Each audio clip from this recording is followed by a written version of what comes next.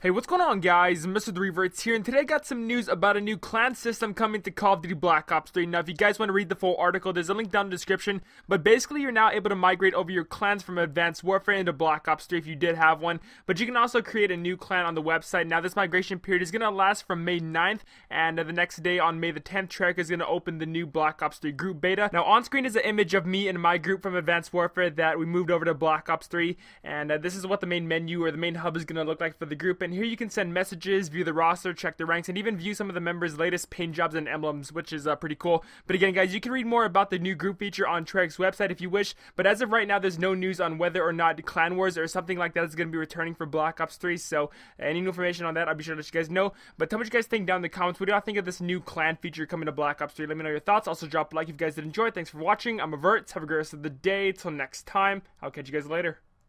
Doing it right, everybody will be dancing and we feeling it right. Everybody will be dancing and be doing it right. Everybody will be dancing when we're feeling alright. Everybody will be dancing tonight. Doing it right, everybody will be dancing and we feeling it right. Everybody will be dancing and be doing it right. Everybody will be dancing when we're feeling alright. Everybody will be dancing tonight.